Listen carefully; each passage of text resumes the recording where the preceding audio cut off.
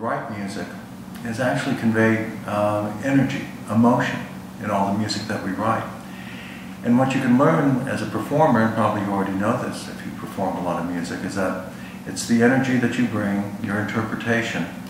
And you can, it's amazing how the same 8 bars can be different from one interpretation to the next. And I would say the reason to conduct is to be able to bring your energy to that music, to free yourself from any sort of predetermined click track or rhythm map that you might have, and get inside your music, make it with other people, learn the joy of what it's like to actually make your music with others.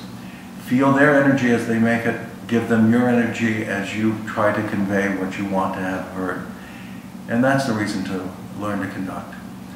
And you might think that, well, you've never done it and that it's impossible. I think that you'll find that if music speaks to you, that music will whisper to you.